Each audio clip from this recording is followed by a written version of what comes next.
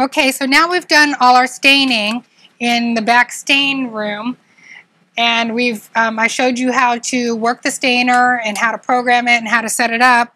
Now I'm going to quickly show you some cover slipping.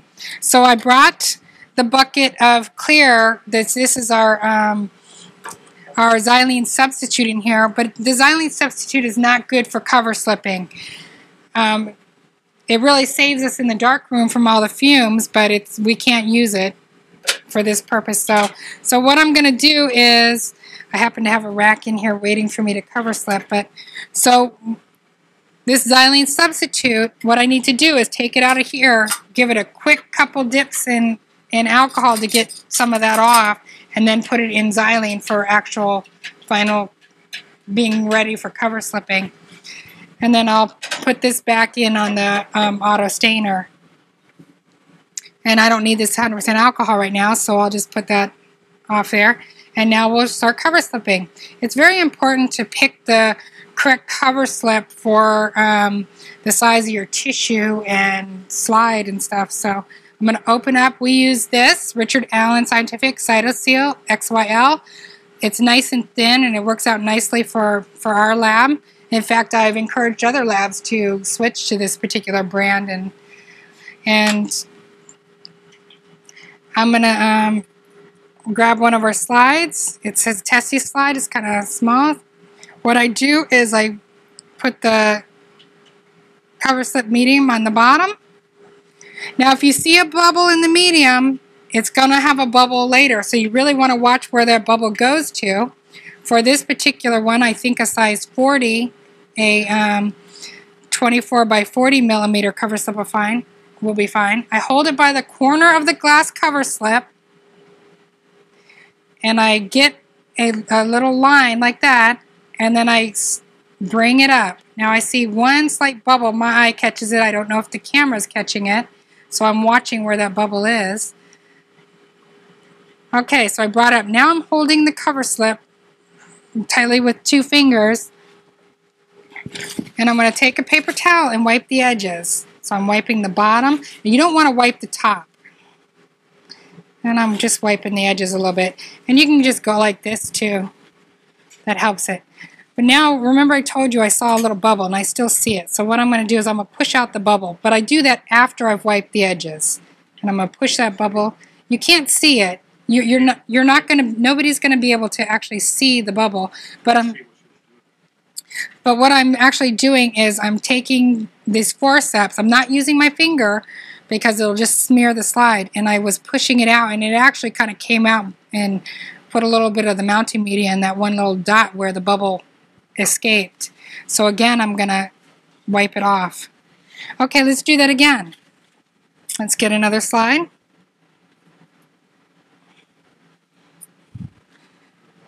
I'm going to put a line. I'm going to hold the cover slip by the corner, and I'm going to bring it up. And if I see any bubbles, I'm going to push them out. But first I'm going to wipe all the edges, and I'm going to put it over there. Now, if I wanted a larger cover slip, you do the exact same thing, a little line of mounting media. Now, some people find it easier to take the cover slip and put it on the paper towel first, put the line of mounting media on the actual cover slip,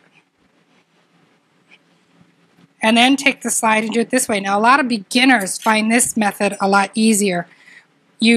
Again, you're going to create a line on the bottom because you want it to be nice and smooth. This is not like immunofluorescence where you have water-based mounting media, and then you bring it up.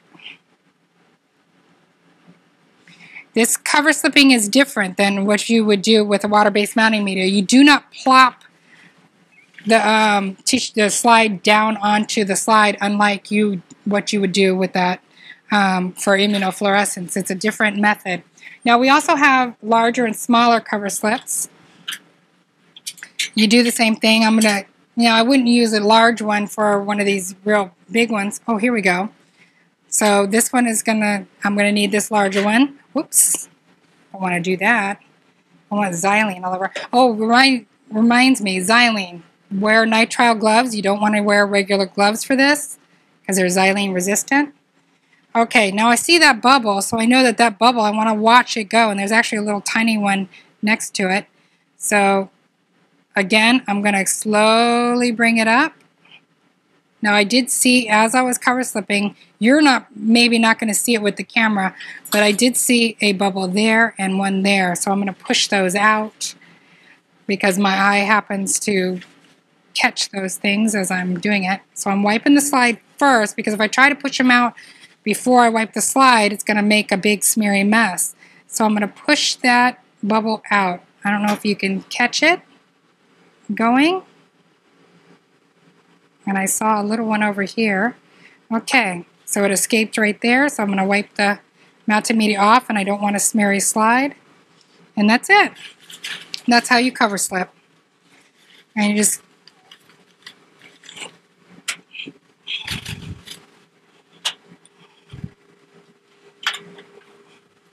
now, when you dip these slides from the Safe Clear into the 100% alcohol, you can do it a few dips. If you happen to leave those slides in this 100% alcohol, it's going to take out a lot of the eosin.